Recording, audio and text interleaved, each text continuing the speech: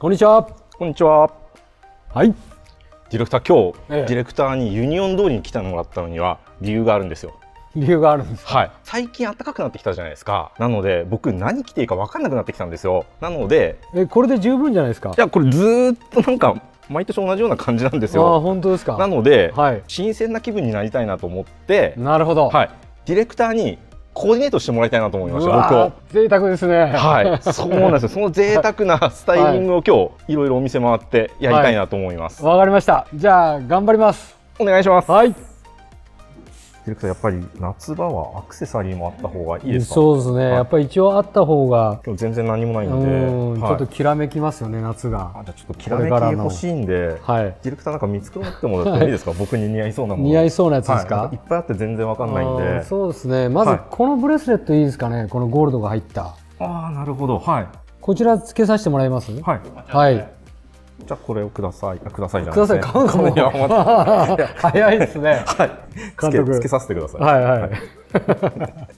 ちょっとそんな稼いでましたっけ、監督。そんなにあれですね。はい。はい。これ一回つけてもらってもいいですか？見た瞬間くださいってすごいっすね。はい。お、いいじゃないですか。どうですか？いやいや、ちょっとこのゴールドが垂れるのがいいんですよね。なるほど。した時に。わかります？あれですか？うん、垂れてるのがちょっといいかな。なんかセクシーな感じですかね。そうですね。でもこの細いのももう一本欲しいですね。このシルバー。重ね付けですか？はい。これお願いしていいですか？はい。ディレクターどうですか？この一本はもう少し短いやつがいいですね。これありますか？はい、これはい。それぐらいがいいですかね。なんかちょっと垂れすぎなくていいですね。一瞬できらびやかになってなんか。いいですね。手元がちょっとイケメンになりましたね。いや、まあこれいいですね。はい。あとはですね、これも見たいですかね。どれですか？このネックレス。このネックレスお願いしていいですか？はい。はい。それじゃあ、つけてみます。してみます？はい。ディレクターいいんですか？いいですか？すいません。はい。はい。大丈夫かな。アクセサリーが拒否反応して示さない。いや、本当ですか。ディレクター何を言ってるんですか。いいですね。これはあれなんですよ。サングラスを外した時にこうしたっけ。ほら。めちゃめちゃいいじゃないですかこれ。はい。こうやって使えるんですよ。はい。いいでしょ？いいですねこれ。普段は普通にネックレスでちょっとサングラス外した時に今みたいにかける。分かってなかったですか？分かってなかったです。僕ただのデザインなんだなと思ってたんですけど。ディレクターなんかこれだけでも僕いいんじゃないですか？ダメですね。やっぱウェア変えないとダメですかね。やっぱりですか？あとリングも気になりますよね。いろいろありますね。そうですね。ただ予算的にちょっとリングはなしにしましょう。予算的、そうですね。はい。ちょっとお財布とお相談して。とりあえずまずウェア行きましょう。ウェア。はい。ディレクターなんかじゃあ僕に似合いそうなものをちょっと見繕ってください。これ一回外しましょう。はい。どういう格好をしたいんですかね。なんかちょっと綺麗な感じとか爽やかな感じですか？爽やかにしちゃっていいんですか？爽やかにしてください。じゃあもう間違いなくまずこのパンツいいですね。これは清涼感があって、確かに。はい、トゥーグッドのパンツ。めちゃめちゃいいですねこれ。これいいですね。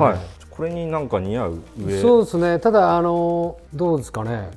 一回ちょっと監督なんか最大限に大きくなってきたんで横が。今そうですね。結構過去最大級の大きさがあります。なんでやはりでもトップスは締めたいですね。なんでこれにこれって感じですかねまずは。なんか素材もいいですねこれ。ちょっと着てみます？試着して着てみますね。はい。サイズ大丈夫ですかね監督。サイズちょっと聞いてみますね。はい。ちょっと聞いてください。僕に似合うサイズちょっと出してきてもらいますこれ。はい。僕に合うサイズってあります？僕に合うサイズはないですよ。お願いします。サイズ出してもらってるんですけど、なんかこういうのとかどうですか？爽やかになりそうじゃないですか？いや、これちょっとこれは笠井さんはダメですね。ダメですか？はい。縦でちょっと痩せて見えるかなっていう。いや今もそうなんですけど、ちょっとカメラにいいですか？はい。お見せして。はい。ちょっと T シャツ丈が長すぎなんですよ。はい。だから逆になんかスタイルが悪く見えるので、丈が長めなのでこのシャツは。なるほど。ちょっと向いてないと思うんですね。なるほど。ただの僕柄だけで爽やかなと思って選んできちゃったんですけど。爽やかで縦縞だから痩せて見えると。そうです。いや違いますね。その安易な考えを間違ってました。それはそれで縦が出ちゃうので、縦が長めに見えてしまうので。なるほど。それはそれで良くないケースもあるので、はい、じゃあ一旦戻してきます。そうですね。却下っていうことで。却下ですか。はい。色もすごい爽やかだったんで、あ、準備できましたね。はい。来ました。来ましたね。ありました。はい。こちらで。あ、じゃあちょっと着替えさせてもらいます。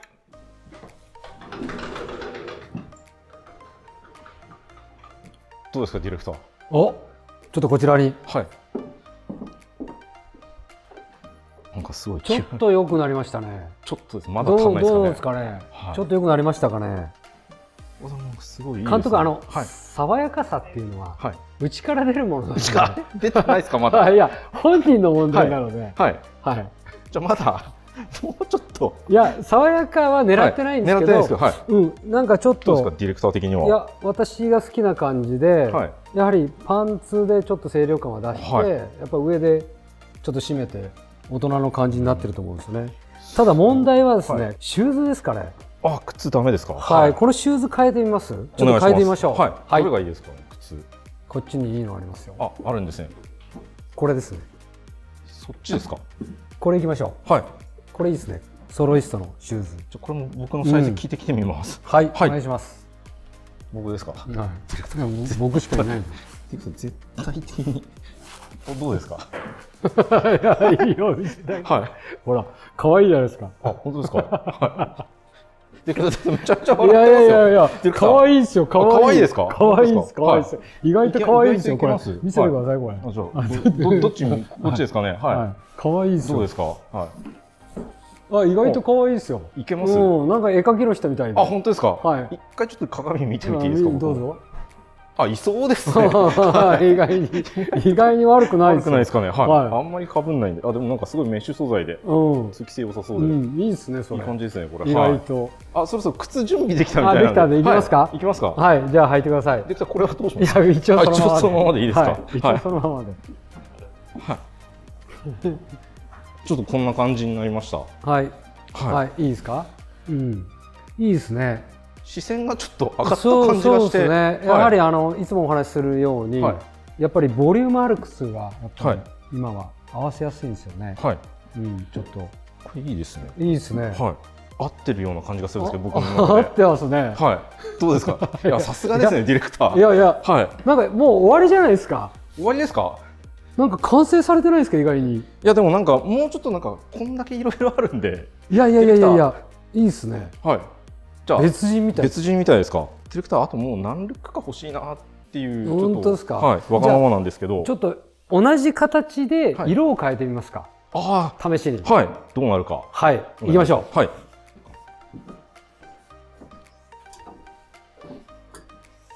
これでサイズもらいましょう。はい。はい。これもいいですね。はい。お、ディレクターどうですか。いや、爽やかですね。はい。白、まあオフホワイトですかね。はい。はい。お、爽やかになったんじゃないですか。これはこれで。ディレクター一個だけ不安な点があるんですけど、白ってちょっとやっぱ膨張色じゃないですか。大丈夫ですか。いや、でも大丈夫だと思いますよ。T シャツよりもシャツってやっぱ体型出づらいので、悪くないと思いますね。本当ですか。素敵です。めちゃめちゃ新鮮ですね。そうですね。パンツもいいですね。色。私好きですね。そのチャコール。なんかすごいいい色ですよね。なんかすごい似合ってますね。あ、本当ですか。はい。でもなんか顔笑ってますけど。気のせいですか。いや、なんか帽子がはまってる気がして。あ、本当ですか。意外と。僕小学校ぶりぐらいですね。帽子かぶったの。全然かぶったことないんで。風さん。はい。サンダルもいいですね。暑くなってくるから、はい。どれがいいですか、サンダル。フットワークス、ちょっとこれ履いてみますか。わかりました。サイズいただけますか。はい。はい。サイズが僕多分足 25.5 とかなんですけど。はい。加藤さん、サイズどうですか。あ、サイズなんかいい感じな気がしますね。最終的に25にしたんですか。25にしました。はい。25でいいですね。はい。めちゃくちゃ履きやすいですね。履きやすいですよ。初めて履いたんですけど、なんか。足が喜んでます。足が喜ぶんですか。いいじゃないですか。これ清涼感がまた出て。はい。これでもいいですね。まだ今ぐらいだったらこちらでもいいですけど。はい。ちょっと暖かくなったらこちらで。こっちに変更して。はい。じゃあ夏場。いいですね。いいですね。はい。これはこれですごい気に入りました。あ、本当ですか。でもARKnetsって多分まだお店いっぱいあると思うんですよ。そうですね。なのでなんかまだ違う自分を発見できるんじゃないかなと思って。じゃあもっと発見していきますか。はい、お願いします。ディレクターやっぱり夏って言ったら僕 T シャツが着たいんですよ。なんか選んでください。監督は T シャツ禁止です。なんでですか。いや、監督どんどん大きくなっていくんで。いや、そうですね。ちょっと大きくはなってるんですけど、そういう方には、大人にはやはり襟付きが、こういうポロシャツがおすすめです。これ台湾の。台湾のですか。あ、でもサイズ感も良さそうですね。本当ですか。じゃあこれもキープできます？そうですね。一旦キープしていろいろお店まだ行くんですか？はい、まだ行きます。はい。わかりました。じゃあもう一軒行きましょう。もう一軒。はい。今日はもう僕に似合うやつですから。はい。わかりました。行きましょう。はい。じゃあ店長でいいですね。あ、じゃあ店長また来ます。はい。じゃあ行きましょう。はい。ディレクター、夏と言ったらアロハじゃないですか。アロハですね。めちゃめちゃいっぱいあるんですけど、どうですか。私個人的にはこれが欲しいですね。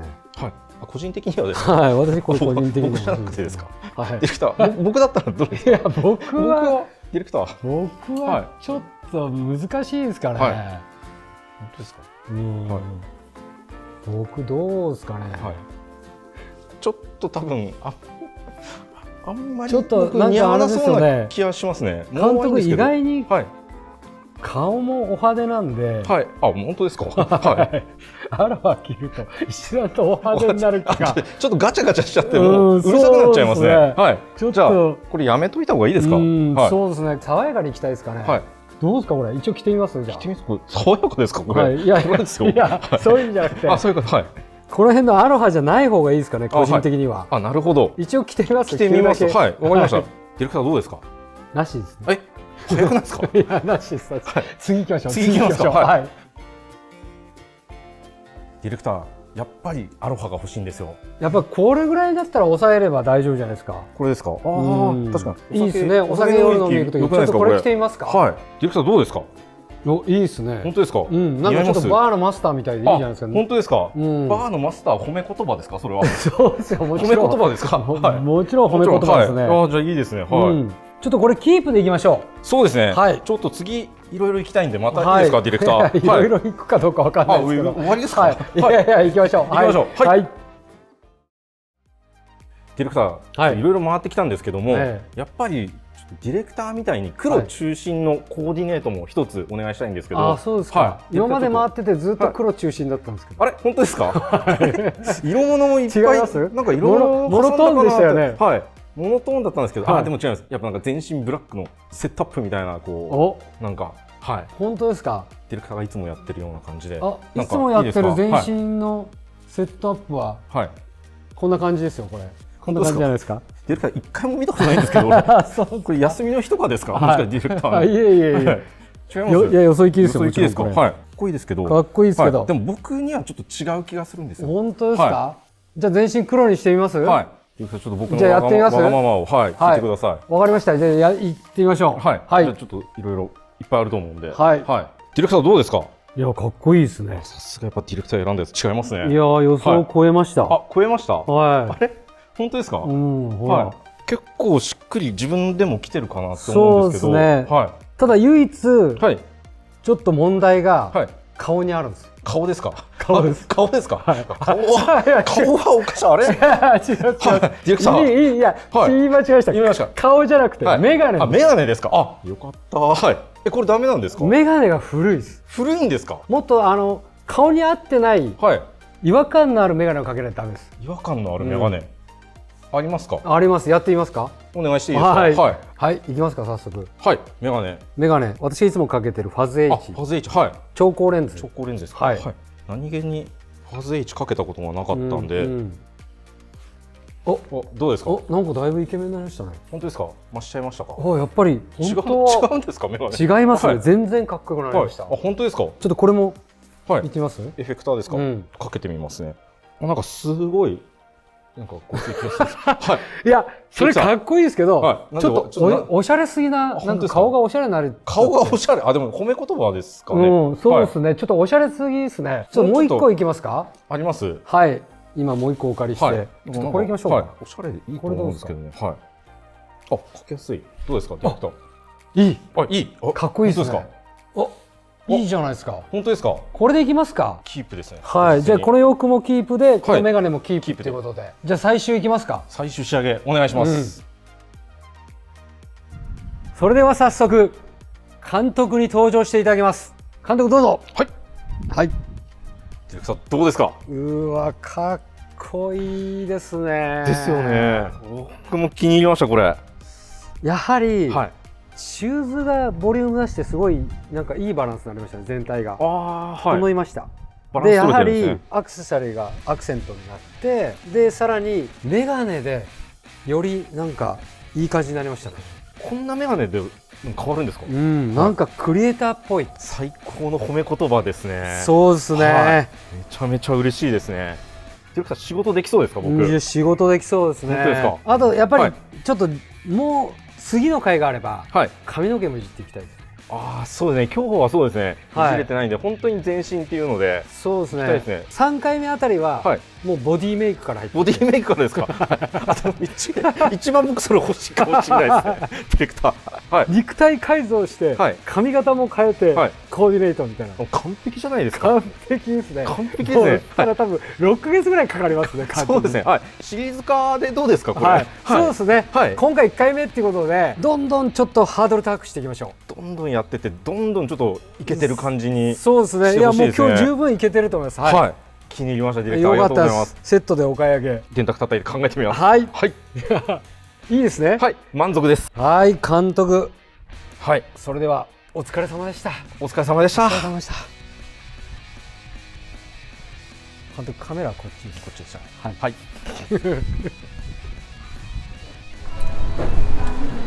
どう？めちゃくちゃ素敵。拍手もらいました。拍手もらいました。